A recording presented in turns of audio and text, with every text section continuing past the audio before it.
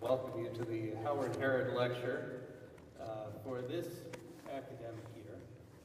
The Harrod Lecture was established to honor Harrod on the occasion of his retirement because we knew we would miss him. He was a polymath in the areas of ethics, anthropology, sociology of religion, and given the fact that some of those things aren't what we do on a daily basis, he was a critical contributor for over 30 years to our faculty.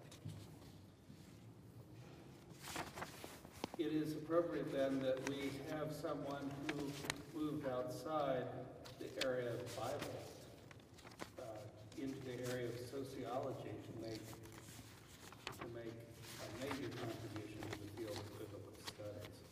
And to introduce him to you, Professor Gottwald, that is, I want to welcome to this podium Professor Doug Knight to introduce our speaker for the evening.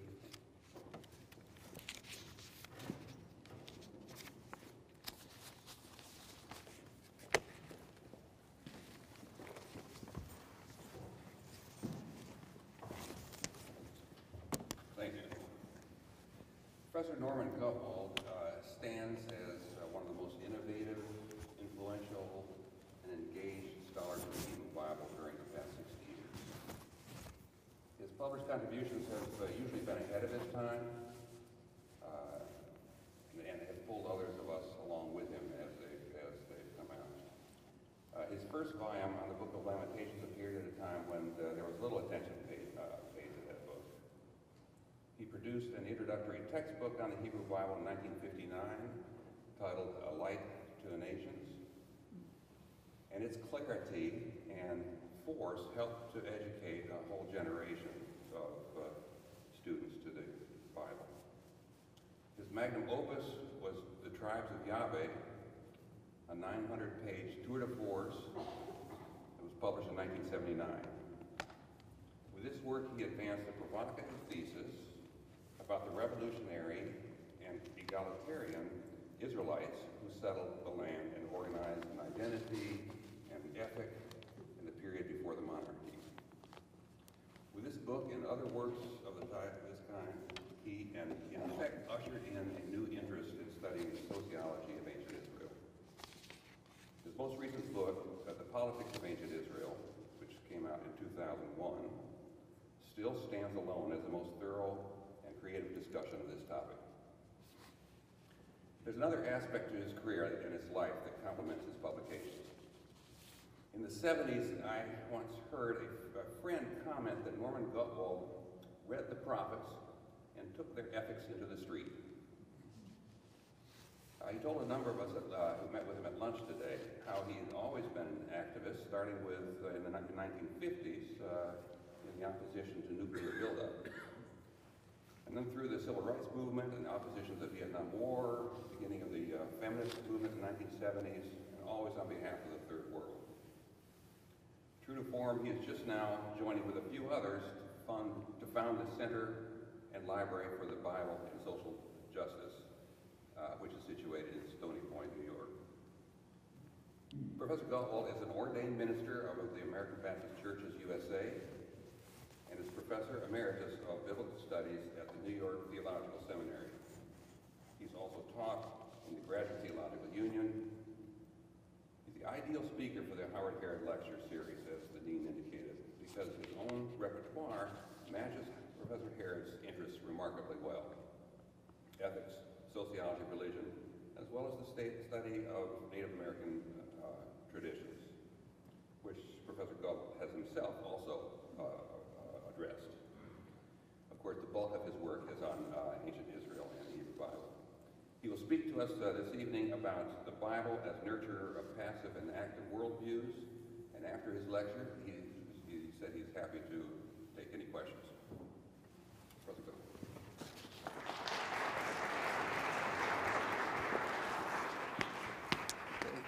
Thank you.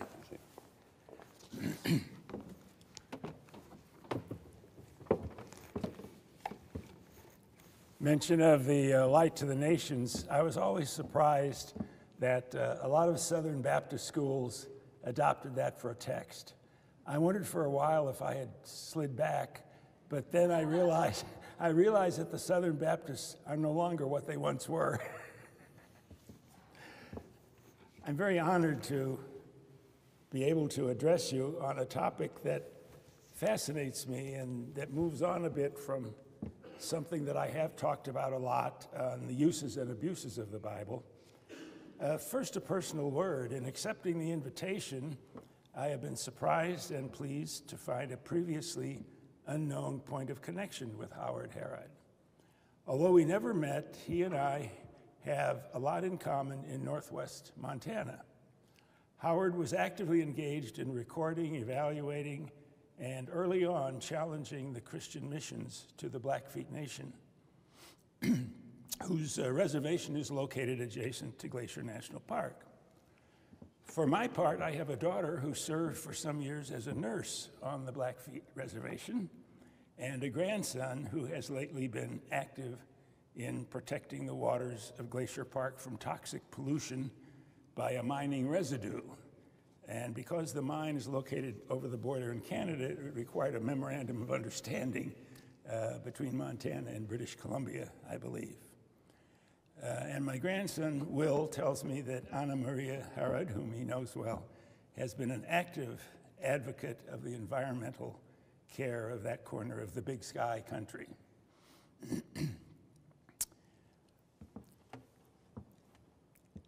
I have focused on the range of scholarly and popular hermeneutics that lead interpreters to diametrically opposed understandings of the same text. From a straight-on reading of the Bible, one can find support for active or passive life patterns or stances, take your choice. Among the activists, I'm thinking of various liberal and conservative perspectives. For instance, on the liberal side, I was interested to see the Bishop of London trying to appeal to the occupiers in front of the St. Paul's Cathedral that they clear out and allow the cathedral to do its work. And one of the last things he said was, I know you're thinking about what Jesus would do. That's also a question for me. And then on the conservative side, I imagine some of you saw in the paper recently about this preacher who's all for spanking. You know, spare the rod, spoil the child. And he ends up by saying this: to give up the use of the rod is to give up our views of human nature, God, and eternity. Ooh, that's pretty solemn, isn't it? That's pretty solemn.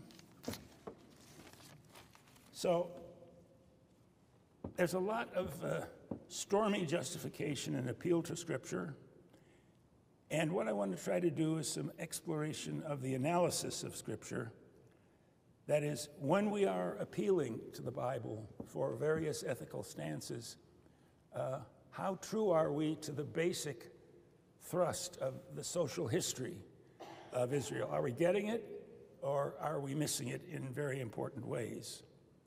If we go beneath the textual surface, what sort of active and passive patterns do we encounter among the biblical actors as they are reported in the Bible? So that I will be addressing, at least in large part, the common thought that the Bible has nothing to do with politics. And I want to look at the passive and active perspectives on worldly empowerment in order to challenge and contest popular notions that the Bible is entirely or largely apolitical. I propose to do so by showing how biblical communities were both largely engaged in, but also in many circumstances disengaged from political power. In order to approach this topic, I find it necessary to deal with political economy, because I think the way in which power was approached in ancient Israel had a great deal, almost entirely, to do with how they shaped society in material terms, what their priorities were in the production and distribution of goods, services, ideas for the public good. In a way, answering the question, who gets what and how do they get it, and why do they get it? It's a complex and richly detailed story, and it can be most fruitfully explored by looking at the successive phases of political economy. This analysis of political economy, I would like to stress, is not ignoring or precluding personal individuality and social novelty, which is sometimes the criticism. It is a model that recognizes individuality and novelty to be shaped and expressed in terms of a specific prevailing human environment that envelops and affects everyone living within it, even when some folks stand out in opposition to what the main currents are in that environment. The two major modes of political economy operative in biblical communities were, on the one hand, a communitarian political economy, and on the other, a tributary political economy. It's interesting to see how these two modes of political economy interface one another and intertwine, often in extremely interesting ways. So, beginning with the communitarian, here we are talking about the tribal period of Israelite history, the tribal communitarian political economy. In the mode of production undergirding the communitarian political economy, the producers enjoy the use of their own products without anyone intervening coercively to take away a share of it in taxes or corvée labor or imposts of one kind or another. This was the political economy of tribal Israel, a free agrarian communitarian society lacking a state structure and without a social class that lived off of the labor of others. In anthropological studies, this kind of society is often called regulated anarchy. Think about that a while. That's a great term, regulated anarchy. Generally, we don't think anarchy could be regulated. That's chiefly because we're thinking about the Bakunin type of anarchists who think that they throw a few bombs and they'll start a revolution. There's an entirely different wing of anarchy. The norms of such a decentralized, non-stratified society were in line with the norms of its religion. This can be seen in the early poems and stories of the Bible. The property was held by associations of families with entitlement to livelihood, invested in landed holdings, guaranteed in perpetuity. Commercial transactions in property were forbidden, and no interest was permitted on grants of aid to needy families. And it's interesting how Judaism and Christianity have dealt with that very serious prohibition against loans, and how many centuries it prevailed in one form or another until finally capitalism prevailed. Self-rule and self-defense were assigned to various functionaries who served in limited capacities. The priesthood had a circumscribed role and was so distributed throughout the tribes that it could not readily accrue commanding political or economic power. Let us take an example of this political economy in which we can see active and passive ways of responding to a challenge. The Song of Deborah in Judges 5 relates how 6 tribes responded actively to a Canaanite threat by joining in battle, whereas 4 tribes chose to sit out the war, presumably because they felt no immediate stake in a battle somewhat distant from their own territories. Then there is the Covenant Code in Exodus 20 to 23, which sets forth laws congruent with an agrarian society, both commanding certain active behaviors and condemning passivity in the face of social abuses. The positive laws stipulating certain altruistic behavior were necessitated by the temptation to indulge in social justice or to stand by passively in the face of injustice. And there are some remarkable provisions in that code, among them the statement that if you come upon your enemy and his beast of burden has fallen, you are obligated to help him raise it up. So you may have something against somebody, but if they've got a flat tire in the road, you better stop and help.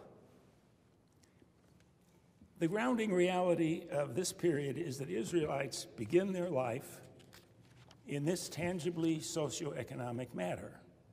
And at the same time, perceived that what God desired of them was the upbuilding of a community in which people control their own lives in equal regard for one another, within a rather severely limited natural and historical environment. It was not the greatest circumstances to try anything, much less regulated anarchy. To be religious, namely to be the people of Yahweh, meant for Israel to be this kind of communitary society rather than the kind of hierarchic society it later became. Theologically, we call this the covenant religion. Now, the monarchic tributary political economy. I often asked, how did it happen? There are a lot of angles on this, and what I tend to think of is creeping monarchism. Stage by stage, from Saul to David to Solomon, more and more power was given to the state and not taken back.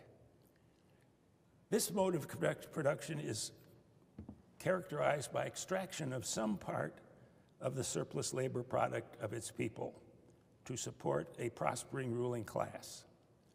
In the first instance, tribute was taken chiefly in the form of taxes, which supported a state apparatus of relatively affluent retainers. Under these onerous tax burdens, the chronic poverty of most of the workers of the soil led to indebtedness for free farmers, who in default of repayment of loans often lost their land to foreclosure, ending up as tenant farmers, sharecroppers, or hired laborers.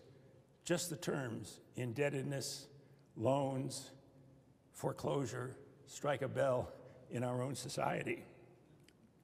Normally, there was collaboration among these takers of tribute, whether collected in taxes or as interest on loans and forfeiture of land. However, there were tensions among the tribute collectors, and at times open conflict over the proper division of the surplus taken from these primary producers. The resulting political turbulence, rebellions, assassinations, coups made for frequent change of regime change in that society. An early crisis in state oppression was reached at the death of Solomon, which split the kingdom into two states and brought, I think, some temporary relief to hard-pressed peasants. Autocratic centralizing regimes under Omri, Ahab, and Jeroboam II in the north, and under Uzziah in the south created suffering in the populace, but also protests and fightbacks from prophets and legal reformers. Rulers vied in giving the appearance of protecting and prospering the people at large, but the heavy burden of taxes and indebtedness rolled on. And as the Israelite kingdoms became increasingly embroiled in wars and fell under vassalage to Assyria and Neo-Babylonia, heavy tribute was imposed on Israel's rulers, who in turn passed the bill on to their subjects in the form of yet higher taxes. The religious aspect of this shift in political economy was a strenuous effort of the ruling class to preempt the older traditions of covenant equality by affirming a royal theology that celebrated the king as the unique, beneficent intermediary between God and people, representing the people to God and God to the people. Yahweh, who had formerly been seen as the enemy of Egyptian and Canaanite kings, now became the champion of Israelite kings, even when their policies and practices were virtually indistinguishable from those of foreign monarchs. Although this highly touted royal pursuit of peace and justice is celebrated at points in the Bible, notably in some of the Psalms, the actual performance of these kings is criticized severely in the Deuteronomistic history, in the prophets, and in large swaths of legal and wisdom traditions. Under these conditions, there emerged in the traditions of Israel a decided ambivalence and irony directed at the tributary institutions of monarchic Israel. An attempt is made, I would say, to put the best possible construction on a fait accompli, but not with very great success. With enthusiasm from some, but also grim reservations and indictments from others. Much as today the trickle-down theory is hard to support for many folks who are waiting for the trickle. The voice of God then is heard in different ways by different parties, with the communitarian consensus of early Israel giving way to conflictual ecclesial and theological claims. and to repeated political power grabs by contending factions. So, what happens when we pose the question about the evidence for active or passive stances among the various sectors and classes of monarchic Israel? Clearly, the overwhelming tenor of the biblical accounts is to assert and promote active intervention in the course of public life, whether by royalty or by those forces opposed to royalty, whether affirming and praising the prevailing socioeconomic and political life or criticizing and condemning them. It is evident that actors in biblical societies are seriously engaged in shaping public life. Whether the covenant theology of old Israel or the more recent royal theology is favored, the believers in both were active in promoting their causes and determined to keep or gain control of the levers of sovereign power within the state. But what about the populace at large? Who are we hearing from in the biblical texts? I think it is clear that the biblical actors who display this determinedly active outlook on the possibilities of deploying state power for desired ends were in fact a small part of the total populace of ancient Israel. The leading activists are, after all, kings, officials, prophets, priests, and soldiers, and it's not so clear where the common people are, of which there would be a huge number. Maybe not 99%, but perhaps 90 to 95%. We do not hear much directly about the general populace playing an active role in public life. The vast majority of Israelites were peasants, small merchants, or artisans who paid taxes but did not have a voice within the governing structures. These majority Israelites are largely passive in the biblical traditions, in the sense that they are not recognized as having political will or aspirations. They appear to accept their powerlessness and do not strive to effect any sort of corporate change. Yet when we reflect on this presumed passivity of the mass of Israelites, we are looking at a representation of their position delivered from the heights of the powerful. In tribal Israel, we witnessed a vigorous activism in developing and defending modes of self-rule, self-defense, self-provisioning. There were no class leaders then. The true extent of their historical agency is evident. So we have to ask, what are we to make of the seeming passivity of these same people once they are subjects of state rule? Have they suddenly exchanged their activist energy for passive submission to the state? The answer, I think, is largely no. But it takes a little digging to reach that conclusion. In the first instance, the life of the rural peasantry continued under the monarchy in many ways untouched by the state institutions. Of course, the state took their taxes, the state backed up those who extended credit, the state probably was conscripting them for the army at times. The Israelite states, however, did not have the technical or logistical means to impose their will unreservedly upon their subjects. Just think about what technology has done to make autocratic powers more successful than they may have been in the past. While they could enforce taxation, they were not able to rationalize and improve agriculture to any great extent. The economic backbone and upholder of the Israelite ruling class remained the small-scale subsistence farmers. And whatever limited gains were made in farming methods seemed to have been offset by the disruption of subsistence farming by wars and by the development of one-crop export economies favored by the crown and its greedy clients who like to specialize in wine and grains rather than the spread of various kinds of products which the subsistence farmer would need. The result was that although drastically weakened, communitarian life in attenuated form did continue over large parts of rural Israel. We do not hear an activist voice from the Israelite majority for the very good reason that their voice was of no interest to the rulers and they were given no channel to speak, at least no channel directly.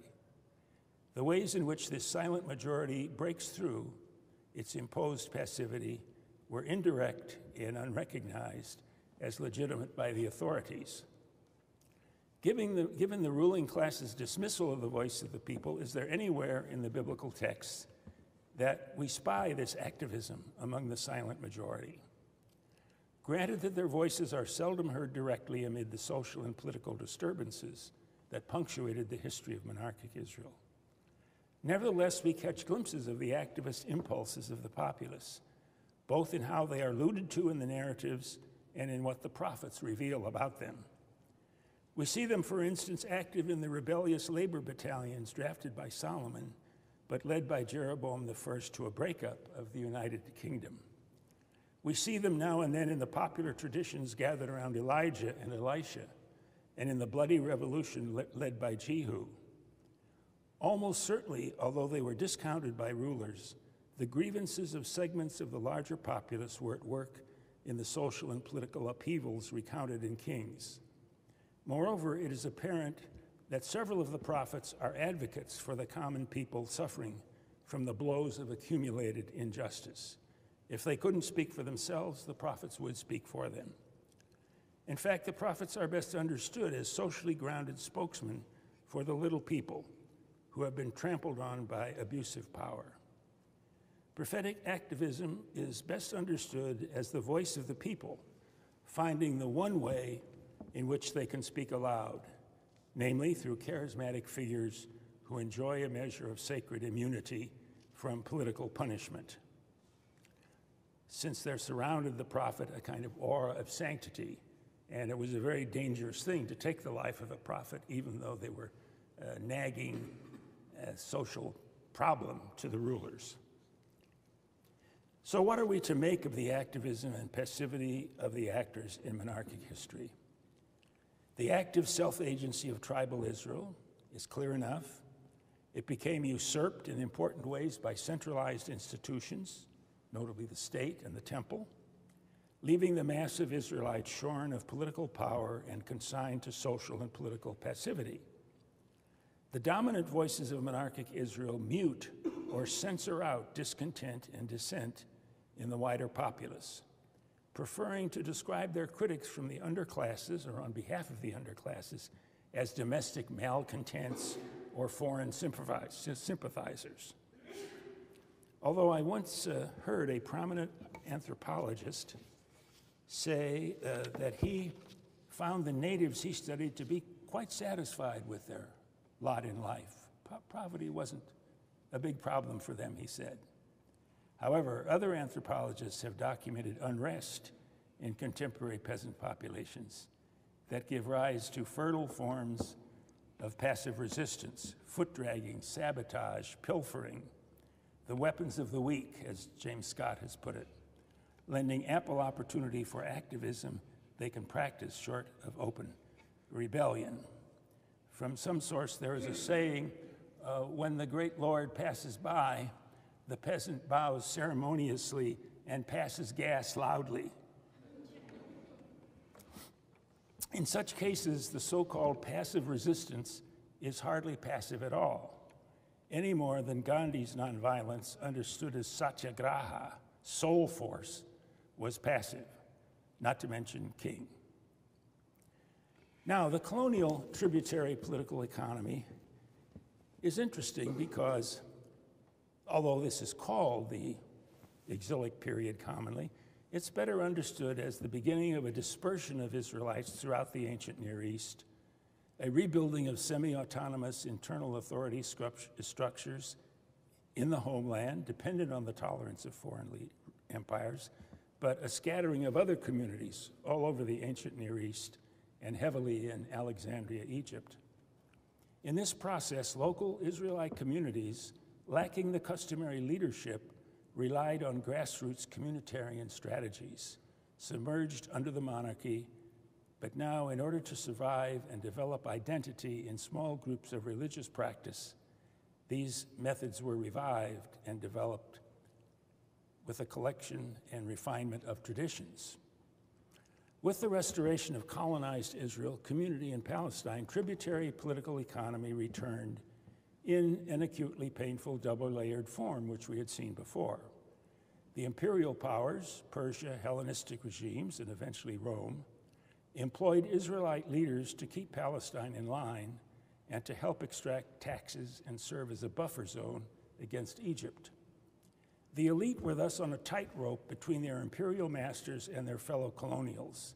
It was hard to please both. In these circumstances, religion was invoked as the sanction for keeping law and order. But as power and wealth concentrated in the priestly establishment and the native civil service, resistance arose and periodic reforms were launched to ameliorate the worst conditions. The reform pushed through by Nehemiah as a Persian appointee was the work of a leader who astutely realized that the province of Judah might lose Persian backing altogether if its leaders were too greedy or abuses of the larger populace, and there was a popular uprising that shook the province. The later Maccabean and Hasmonean wars had quite as much to do with class antagonisms as with cultural and religious issues, as continued to be the case with the unrest in first century Roman Palestine. Now, amid the harshness of foreign domination and widening abuses of wealth and power, many Jews relinquished hope for a just order under the prevailing circumstances and turned to a form of passivity expressed in apocalyptic modes of thought, as were developed very well by Dale Martin in his presentation earlier today. Apocalyptic modes of thought that restricted relevant activism to standing firm while awaiting the inbreaking of the kingdom of God, or in a kind of flip, turned over into an active rebellion. The apocalyptic thing is passivity or activity. It can swing either way, and it remains a question, who wrote the book of Daniel? And I'm inclined to think it was among those who were actively engaged in the rebellion. In contrast to the enforced passivity of the silent majority under the monarchy, apocalyptic passivity was more a matter of free choice, in a sense free choice, though they would not have felt free in making the direful conclusions, a free choice for coping with world weariness and failed hopes. As for the political economic stance of Jesus, only someone habituated to spiritualizing Jesus can fail to see how he confronts imperial, colonial, and tributary mentalities with a radically communitarian ethos of religious and ethical obligation. In his overt teaching on wealth and power, in his persistent association with people from marginal class strata, in his forthright attack on the temple economy, Jesus showed a consistent preference for communitarian forms of political economy over tributary forms. Do not do as the Gentiles do, who lord it over one another. Sums it up very well. Although he appears not to have taken up arms, although Dale introduced a very interesting suggestion that his followers were armed, would like to pursue that. And he seems not to have been affiliated with any existing political group, as far as we can determine. Jesus' own circle of followers formed a communitarian grouping with definite political bias that stood objectively in opposition to tributary hierarchical values and practices. The nonviolence so often attributed to Jesus in a kind of apologetic gesture, often in an effort to negate the worldly force of his teaching, was anything but passive, earning him the enmity of Jewish and Roman authorities who correctly perceived his threat to the established order. And I think probably the Gospel of John has the best summation of that when it speaks about the Jewish leaders collaborating in order that one man should die for the sake of the nation. Now, what does this inquiry ask of us if this is at all correct? What does it suggest to us? Well, it suggests that a lot of our conclusions about activism or passivism are drawn on very slim, superficial grounds. But first and foremost, we can lay to rest the ghost of biblical disinterest in the mundane world of politics. They had political views. They were politically involved more often than not, whenever they were able to do so. In actuality, the peasant majority that constituted tribal Israel was highly activist. But when overtaken by the monarchy, the avenues for peasant activism were sharply curtailed. There were also decided limits on activism in colonial Israel, since Jews were beholden to their imperial overlords for permission to order their community life one way or another. Because of the inability of biblical actors to do much politically in certain situations, oppressive situations, this has often been mistaken for obliviousness to secular affairs due to their supposed preoccupation with spiritual matters. And this is a great mistake in biblical interpretation. Secondly, the political views and actions of Israelites were intertwined with their religious views and practices. Those benefiting from state power viewed God as accessible, primarily, if not exclusively, through political and religious leaders, while those adhering to equality or near equality before God, authorized by covenantal theology, championed decentralized forms of self-rule. Those resorting to apocalyptic passivity viewed God as powerful but distant and inscrutable, and withdrew from political action, and yet this very passivity might suddenly produce an outburst of violence in an attempt to bring the rule of God here and now. The great variety of ethical and political stances delineated in the Bible renders all efforts to prescribe ethical and political stances today based on any particular template or text or set of texts or group of rules makes it all problematic and even dangerous. The many-sidedness of the Bible in ethical and political matters points us toward the many-sidedness of the array of ethical and political stances in our own world. This means that we must think for ourselves, both individually and especially in community, to find the proper mix of activity and inactivity to further the ethical and political goals we share with others.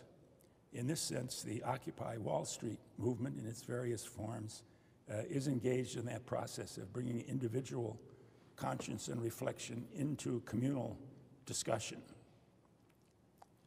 A recent book, following up on a popular book from the end of the 19th century, What Would Jesus Do?, has the title, What Would Jesus Really Do? And really is capitalized.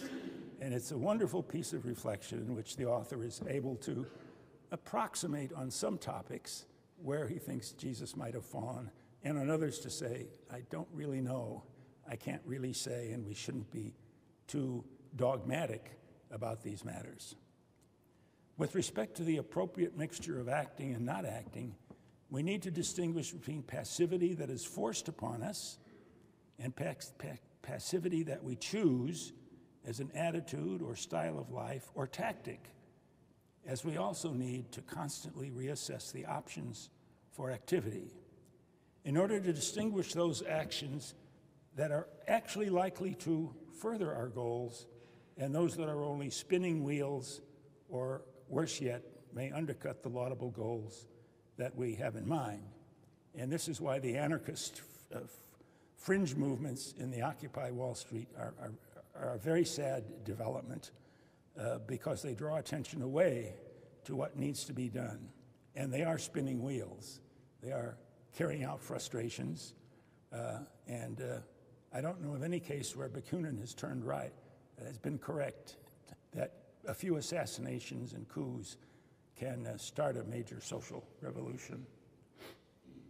It appears then that this reflection on the ever-shifting mixture of activity and passivity in the biblical traditions points us sharply to the need for us to treat the Bible as one, but only one valuable resource among others for finding our own ethical and political niche. Normally, I think we start out with some kind of ethical conviction or ethical hunch or inclination, and then we come to the Bible. We have to acknowledge that hunch or inclination or conviction as the primary starting point, and then enter into conversation with the Bible on those terms. This reliance on the biblical text as one and only one of the sources of ethical and political activity or inactivity has the effect of not only in its overtly expressed values, but also in the way biblical scholars actually behaved, biblical actors actually behaved. The importance at this point of connecting the narrative, the story that is told about these actors, with the teaching and the laws. There's a wonderful selection of genres which can play one against another to help us see that they were in a situation very much like us, playing a lot by ear in spite of having some very strong traditions to call upon. So the conclusions that we draw, I think, must be heartening, but also sobering. And I would say in some cases, it's probably better to forget about the Bible and just get on with business. And when we do attend to it, have a little sharper eyes for what we are seeing there or not seeing there. I thank you.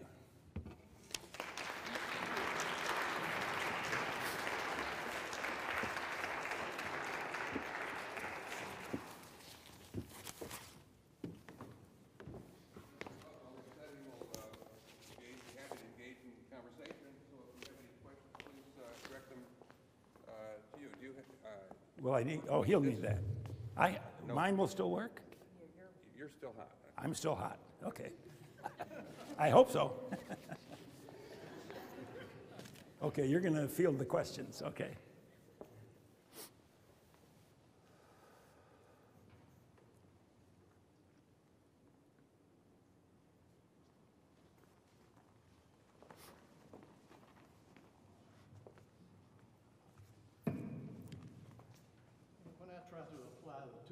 Categories that you mentioned to the group that I'm most interested in, the wise, I find a certain ambiguity or a certain ambivalence.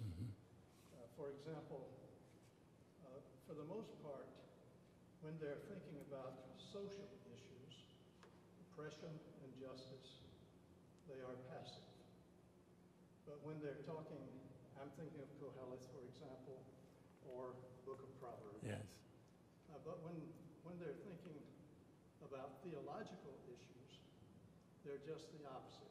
They're active because they are resisting the theological views that are held in common in society.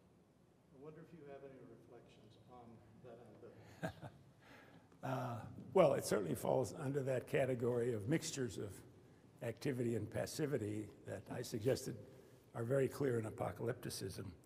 And what little work I've done in Koheleth leads me to believe that these, the voices here are the voices of what we might call middle class. These, I think, are the retainers and bureaucrats working under the king, and they have been kicked around a whole lot. So everything said about the kings is negative except for the I speaking at the beginning. Solomon has somehow been idolized.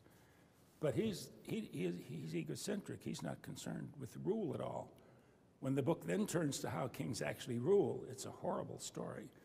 So there's a mixture there that I haven't quite figured out how to resolve. Why would they hold Solomon up to such virtue, and then everything else they say about kings, negative? Or are there different voices here? Thank you.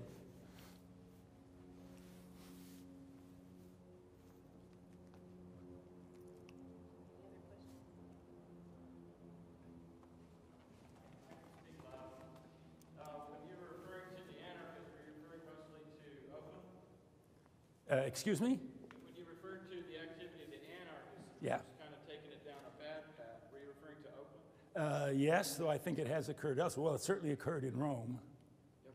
Yeah, and it's interesting. Some of the anarchists are principled anarchists. They actually believe that these actions can bring about the revolution. Others, I think, join in because they are impulsive and lose control. And it's hard to say what kind of mixture we have there, except that if they would only hold a mirror up to themselves, it would help a whole lot. And I think right now, especially in Oakland, a lot of effort is going into trying to isolate that fringe group. Among other things, some of the occupiers joined the city workers and the small business people in cleaning up the graffiti, sort of, and damage, actually doing something to indicate to the community that destructive activity was not what they were about. But I think it has been a problem maybe in some other cities. Denver, perhaps. It's now, how many places? Over 100, I think. Missoula, Montana has one, and Kalispell did at one point at least. 950 cities. Over worldwide. 950 worldwide. Yeah, truly astonishing. Yeah. In a way, you could say it all started. Of course, it's not a straight line, but in terms of the sequence of events, it all started with some fruit peddler who committed suicide in Tunisia, I believe. And then it blew, and then Egypt blew, and now Libya and Syria and Yemen are just hanging on. And Bahrain is suffering the worst as Saudi Arabia crushes it while we keep our Fifth Fleet there and more or less remain silent with what's happening.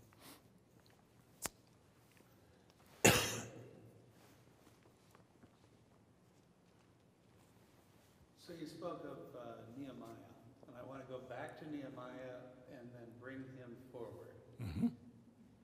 Nehemiah is caught between a people and overrulers. Mm-hmm.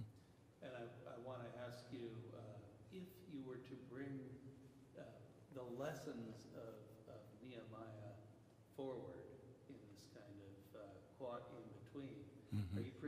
would you see him as an enlightened pragmatist, as some kind of ruler that has the interests of the people? I'm having a difficult time of imagining what are the implications of ancient figures for how the relationships between powers and less powerful people should go, if you're going to take the Bible seriously at all for politics today. Yeah, and in a situation where the church is certainly not in a commanding position, then a lot of the functions that we have within that are in between, in between the common people, so to say, those untrained in some of the things we're trained in, and those with the power. I'm always very hesitant to try to estimate the motives. I kind of like to think that Nehemiah had some caring for the people. He certainly speaks with vehemence, but I think he also was a reforming pragmatist. He saw where this would be going if there was an open revolt. And I think he involves himself, he includes himself in the reform, since he has had slaves that he is releasing. And I think there's pretty good evidence that he has some means, that he has prospered in exile and has brought that. And he says, I didn't even use the food allowance that I could have used because I could fund myself. And I even fed people at my table. It's a little bragging here. But I think it does indicate that he has some room to maneuver. And I'm sure the Persians would be grateful for anything that kept a lid on. And I don't know what to say today. It would have been, certainly the mayor of Oakland is no example of this because she switches around very capriciously. But I think a certain Nehemiah-like kind of character might have produced very different results in Oakland. I don't know that we would have had that police attack, which set off the chain of unfortunate events since.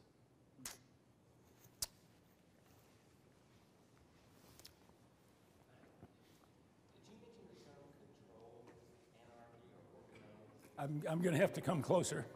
Did you use the word controlled anarchy or organized anarchy? Regulated anarchy. Regulated. Yeah.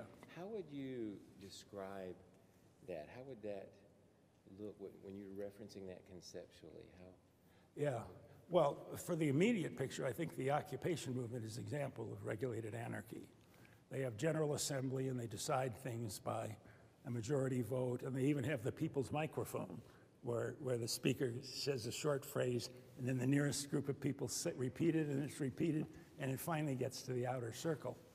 The way it worked in that society and in many societies like it, and that's where I've studied the Iroquois and Iceland and many others, is that the major needs are met in a way that tries to satisfy the basic needs of all the people who do the producing and who do the deciding. So you have judges who will deliberate over cases of abuse in the community. As the occupation has had some abuses, they're now having to deal with some crime. And they've got some big tough guys like bouncers on Wall Street who take care of some of these people who are creating problems. And leadership is for a stated period of time and with limited powers, and the positions are rotated a good deal. And it has a lot of virtues, except that it's very vulnerable to being crushed by centralized power. And that's the problem. The Paris Commune in 1870, where the people took over Paris after a disastrous war in which Germany won. They only kept it for 3 or 4 months because when the French army finally gathered together, they crushed the commune. And in the commune, there was basically that you could recall positions from office and so forth. So regulated anarchy imposes a tremendous responsibility. And I think a lot of the things that we try to do in churches probably are some form of that. Because we're not, I know some pastors are giving top-down rulings, but in many churches, there really is an effort to get everybody in the act. Thank you very much. Does that help? It does, thank you. Mm-hmm.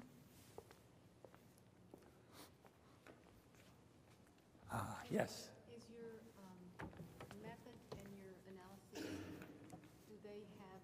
are they useful in analyzing the modern state of Israel versus Palestine? When we say the Palestinians are more communitarian, and if you can just develop that as far as you want. Well, personally, I think so. Yeah, I think so. What's the question? Whether my analysis has any bearing on the present situation in Israel and Palestine. And I think the place where I would begin is to look at the economy of the West Bank. That's where ancient Israel began, in the West Bank. And those Palestinians who pursue agricultural activities are reflective of what the first Israelites were doing. So that already raises a suspicion of hermeneutics. And then another step, for me at least, is that no religious claims can be set forth politically in an apodictic fashion, that they're absolute, because you're going to get two that conflict: an absolute Israeli claim, an absolute Arab or Muslim claim. And how's that going to be resolved? Only by force. And that runs against, I think, a strong current in the Bible that is trying to find a way to bring peace among people. So I think there is a relevance, which means then that I'm not giving the voice of Zionism a strong militaristic cast, which some do. In fact, Dale dealt with that today, didn't he?